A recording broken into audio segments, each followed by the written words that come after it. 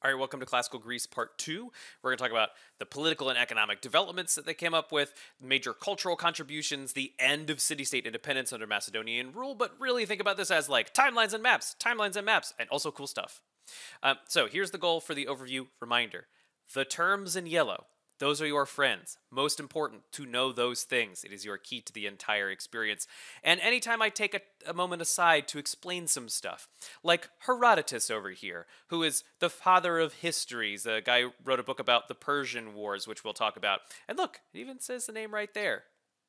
Important guy to know. Here's a geographical timeline. Clearly, there's no geography on here yet, but we're going to look at the maps in just a minute. But here are the big things we're about to talk about: the Persian Wars, the Golden Age of Pericles, which kind of spreads out longer than this, but it really gets interrupted by the Peloponnesian War, and then the rise of the Macedonian kings, who then conquer Greece and then go on to conquer a lot of other stuff, and as a result, spread Greek things around the world, Hellenizing. Uh, that is a term that Greeks use for themselves, and so we say like they Hellenized the rest of the world. So you can see here an example of the Battle of Salamis. This is during the Persian Wars. You can see Pericles with a good quote right there. You can take a pause, read that guy. This is the work of Thucydides, another historian we're going to talk about, and the book that he wrote about the Peloponnesian War. And then here's a picture of Alexander the Great, one of those Macedonian kings that we'll talk more about.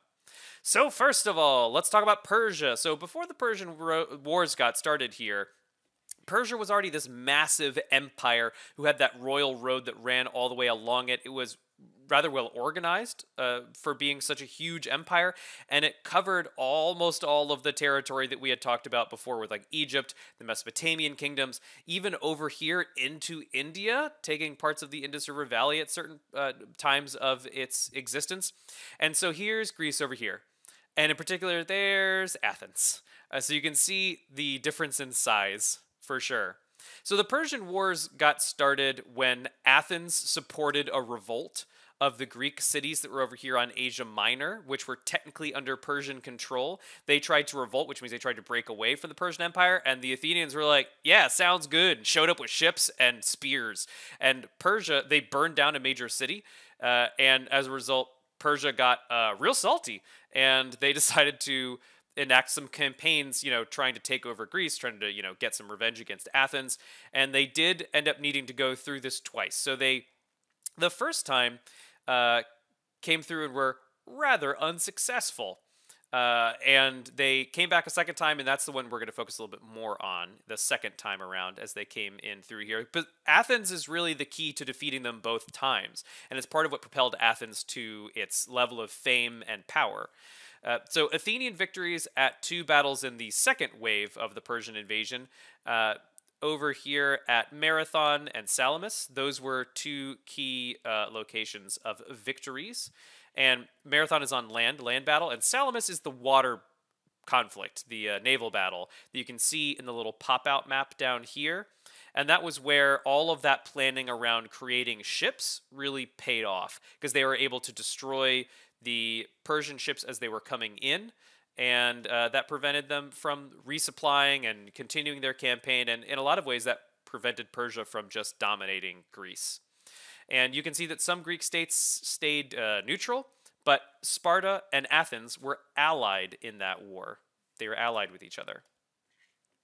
So after that Persian War, Athens, which previously had been kind of like not a nobody, but certainly not a big deal in Greece compared to Sparta, they used their newfound naval power and the fact that they had beaten Persia back to create this network of connected cities and city-states, all these Greek settlements all along the coast there, and that was called the Delian League, named after Delos, the island that's right here in the Aegean Sea, because that's where they kept the money that everybody paid in. So they said ostensibly, like, we want to keep the Persians out, so everybody in this area, let's all work together to keep them out, so you can either contribute money or you can contribute ships, and all the other Greek city-states were like, ships are hard to make.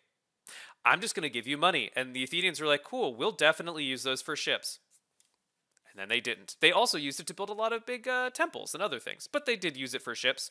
And so they built back the Parthenon, which is a big, beautiful temple in the center of Athens. And this period of time where with all these cities contributing and Athens creating this massive maritime empire, because over time it became clear it wasn't like all of these cities are equal to each other. It's like Athens isn't just like the big brother city. It's like Athens is actually maybe creating an empire and requiring people to join, and you can't leave even if you want to. That was the vibe that ended up happening. And so, in part caused by Athens, you know, taking over all these places, starting to be more and more like an empire, and also because they just kept making Sparta mad and doing things to disrupt Sparta's sphere of influence, making Sparta feel threatened by Athenian expansion. They ended up in a war with each other. And Sparta organized all of the people who were mad at Athens to another league called the Peloponnesian League, named after the peninsula that they're down over here. And the result of this was that Athens and Sparta were both weakened, but these moments in time, this Persian Wars and then also the Peloponnesian Wars, were so earth-shaking for the Greeks, such huge, momentous occasions, that it started the entire field of history because people were writing about it, particularly folks we'll talk about in a minute. But you can see this war took place all across the Aegean Sea, the Ionian Sea, out even into the Mediterranean Sea. It wasn't just located here. In fact, the majority of it took place in areas other than Athens and Sparta. It took place all over. And the thing was that this, because it weakened the two sort of superpowers of the Greek world there, it allowed a new upstart kingdom called Macedonia, first under Philip II of Macedonia, and then under his son, Alexander the Great, to take over all of Greece, including eventually Sparta. This is a map of Greece under the rule of Philip II. That was Alexander's father, and then Alexander managed to get it all under his control. And Alexander didn't just conquer this area, as you'll see in a second. Conquered a whole lot. His conquest stretched all the way to what we call the Near East, which means kind of a big awkward area, which I'll show you right now. That's the Near East? Anyway, Alexander conquered the whole thing. And in doing so, and then setting up the little kingdoms that came after Alexander died, it spread all these Greek ideas that had taken time to really boil and get, great in Athens and Sparta, particularly in Athens, spread those ideas out around this whole area and became incredibly influential on all the kingdoms and empires that came after them. And you can see Alexander the Great. What's worth knowing about him is he's like a military genius, and also believed he was a god and had a lot of other feelings about how the world should be, and named a lot of cities after himself. It's not showing you here, but there's a truly enormous number of places called Alexandria as a result of him conquering stuff and creating cities. So, after he dies, though, there's no one capable of keeping all that whole area that he conquered together. So not only did he take over Persia, he also managed to shatter it into a bunch of different little pieces. And so there are all these what we call the successor kingdoms, the people who came after. And there's the Ptolemies, there's Seleucus or Seleucid Empire that's right over here. There's Parthia, there's the Greco-Bactrian Kingdom, which is really important because it inspires the Mauryan Empire to get started. But they all contained Greek culture. And so again, it was the culture, not just a single Greek empire, but Greek culture that spread around the world as a result of this. We say they were Hellenized, meaning Hellenic culture, Greek culture was spread around the world. So, as a result, we have a lot of the cultural artifacts, ideas, writings, stuff from this time period. And here's what we're going to be learning about for the rest of the video is basically what's the important stuff? What are the big names and people that you gotta know about that? So you gotta know about the drama, not like the drama, but like the drama, like the plays. The Greeks practically invented what we think of as drama. And Aeschylus and Sophocles were both really important dramatic writers, but during the golden age of Athens, they were known for their heart-wrenching tragedies, which is not my cup of tea, but it could be somebody's cup of tea. You can see the Greek theater masks because we didn't have microphones, and it was hard to do. Didn't have a video close-up on somebody, so seeing the mask far away lets you know exactly who it's supposed to be. And you also have poetry from this time period as Greeks are establishing their identity from a maybe historical person called Homer, maybe just a mythical person who composed these really important poems. And when I say poem, I mean they're not short. It's not a limerick. It's an epic poem. They take a very long time to read. The Iliad was the story of the Trojan War, and then the Odyssey is kind of like part two of the Iliad, and it's Odysseus, who was one of the major leaders of the Greeks.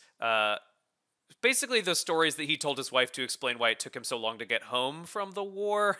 And it's pretty fascinating. Lots of really good mythology in there, monsters and traveling on water. And, it's an adventure story. So, war story, adventure story, that's the Greek vibe. So, terrible things happening to people, war stories, and adventure stories. Welcome to Greece. So, there was also a flowering of the visual arts like sculpture, and Phidias is our example here. Created really beautiful, idealized, detailed, lifelike statues. You can see a reconstruction of a statue of Zeus. Massive. Look how massive that is. And here's a picture of Homer doing his poet thing. A little bit of music accompanying it.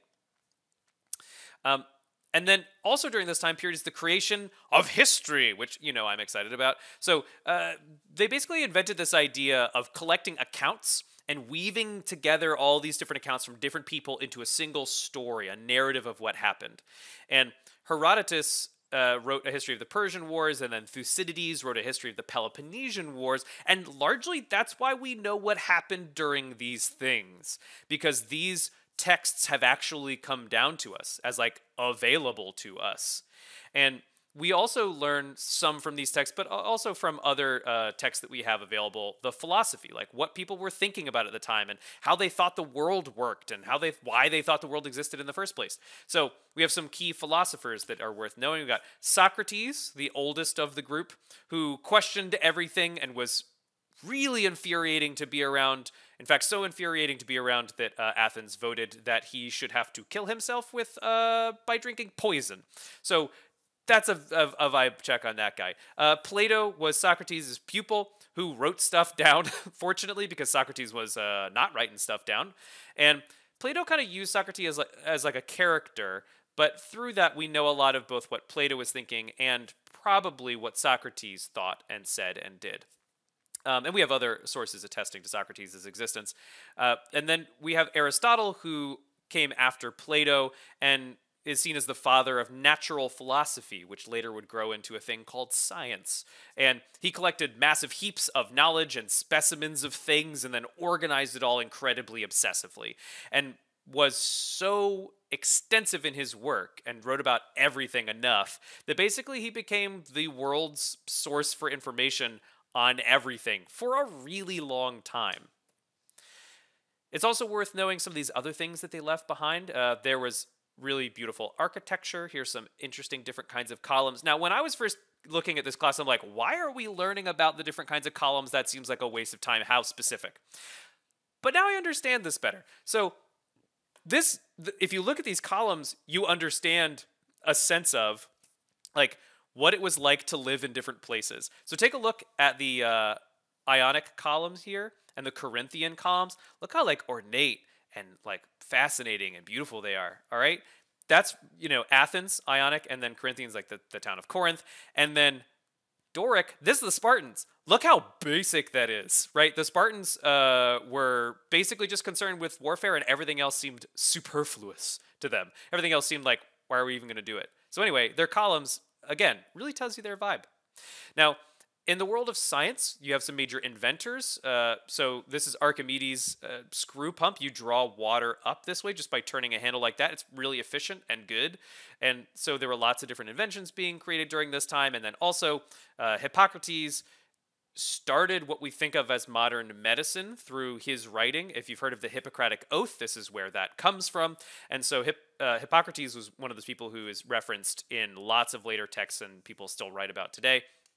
And in the world of mathematics, you might also have heard of some things called the Pythagorean theorem over here, illustrated, where you can know if you know two of the sides of a triangle, you can actually learn what the third side is. And we can talk more about that later. But also you have Euclid, who wrote about the geometry of regular solid shapes, which is really fascinating. And they saw mathematics as inherently connected to a deeper understanding of the universe, like that everything was math, which is a fascinating idea. Not all of them, but fascinating that these ideas come up during this time, and we are still talking about them. So that's what's worth knowing about this time period in Greece. And I hope you've enjoyed it, because we're going to talk a lot more about it.